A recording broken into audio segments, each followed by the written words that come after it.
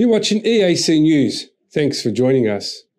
United States President Joe Biden has arrived on Thursday night, the 24th of March, at the European Council in Brussels to attend a summit of the EU leaders that will have the war in Ukraine as the centre point.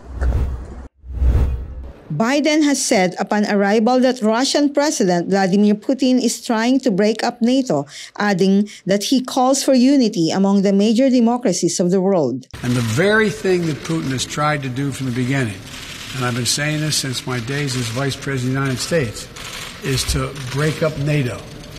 Break up NATO. He'd rather face 30 independent countries than 30 united countries with the United States of America. Not a joke. I'm being deadly earnest. And so from the very beginning, my objective, and I had a great partner in this, was to see to it that we built total, complete unity among the major democracies of the world. I'm not joking about that.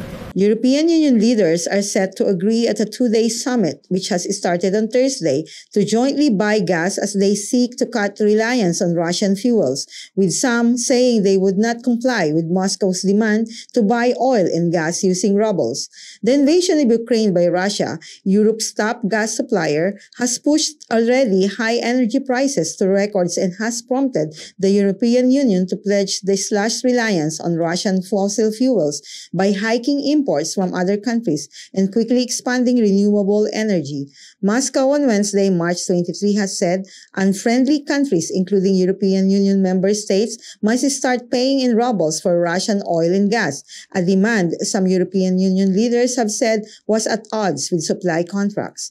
Asked whether China will be discussed at the summit, Biden has answered, "We hope we're going to get a chance to discuss China."